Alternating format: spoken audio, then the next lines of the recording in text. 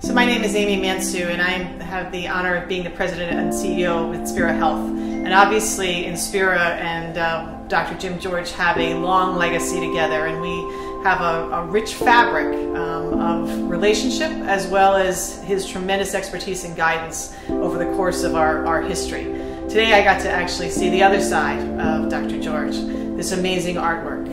You'll see that in life, it brings to life this building, and it also really captures his essence as a human being. Bright colors, provocative, making you look a little deeper to see a little more, but what it really does is shows the tremendous heart of making sure, especially during these times of COVID, that we all have a reminder that there are brighter days ahead and that there are things to focus on that to give us hope.